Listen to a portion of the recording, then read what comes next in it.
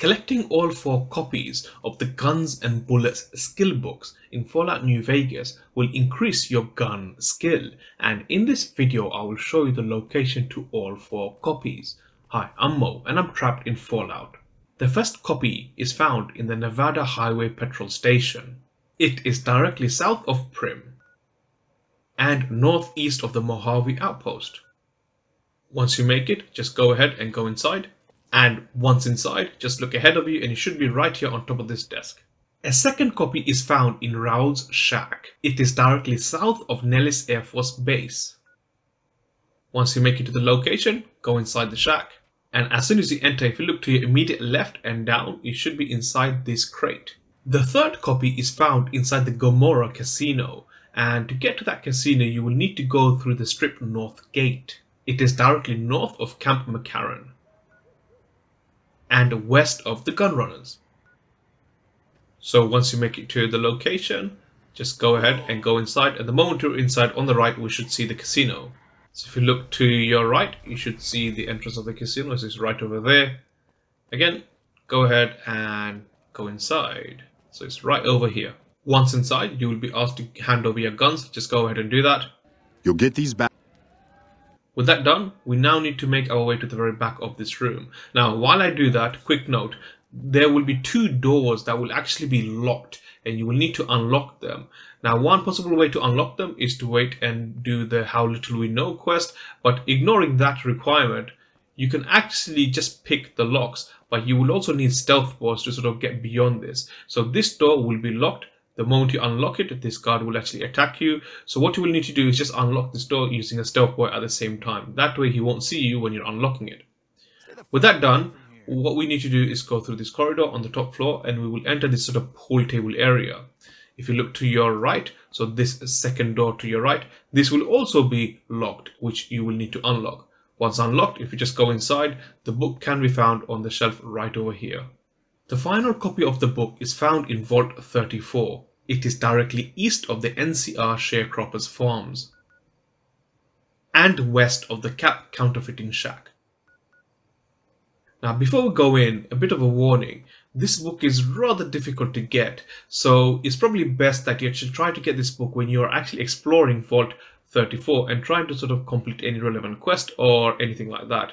Generally exploring, this book is rather difficult to get because the entire vault is filled with high-level ghouls and various other creatures, and not to mention the radiation. So before going in, it is best to actually take a couple of Radexes to help reduce the radiation.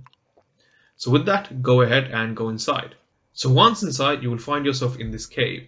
Now, luckily, this cave for the most part is a very linear path. So just simply follow the path and eventually you will get to the entrance of the vault. Now, notice I'm just taking this path. There really aren't any forks as such. There are sort of small dead ends, but if you just follow this path, eventually you should make it to the entrance of the vault. So what we will do is we should almost be there. So if we just take this corner over there, so from here you should be able to see the entrance to the vault. So now that we're inside the vault, again, another warning, this vault is a very maze-like vault. It's very difficult to navigate, so I'm going to try and provide as clear of instructions as I can. So as soon as you enter the vault and sort of get to this large entrance, look to your right and then go down this set of stairs. And as you do that and emerge back in the room, look to your right again, go through this door that seems to be broken, look to your right again and follow the stairs sign. So go down. And again, just follow the stairs sign, and now from here you will see a corridor. Don't go into any rooms, just follow the corridor. So ignoring the operations area, follow the corridor. And when you get to this first fork, from here look to your right and you should see this flooded area. What we'll need to do is go into the flooded area and keep on going north and then look to your left and then search this ghoul and take this Vault 34 security terminal parcel from him. With that, go back out, and from here you should be back at the fork now. Look to your right and follow the corridor, and as you're following the corridor, this time look to your left, and what you want to do is locate the clinic. From here, go through the clinic and sort of hug the northeast side of the wall and then go through this entrance over here into this other corridor. Again, follow this through And when you follow this through, notice that this door is now open and it's flooded. Again, just follow. Don't go through the right doors, go through the first left door into the utility room. From here, look to your left and you will see a very hard terminal. What you will need to do is unlock this terminal. So go ahead and unlock it. Once you've unlocked it, go ahead and select System, and from here select Activate Pump Station. And what that will do is now unflood that room and we will go back into it. So from here, go back to the corridor, look to your right, and now notice this door that was previously open is now shut. Go ahead and go inside. So follow it through, go down the stairs, and from here look to your right and now go through this door. So once in this area, look to your left and follow this corridor through into the security room. And if you look to your left, you will see another terminal. Go ahead and access this terminal, and from here select System and then disengage the lock to the Overseer's room. And now we will need to go into the Overseer's office.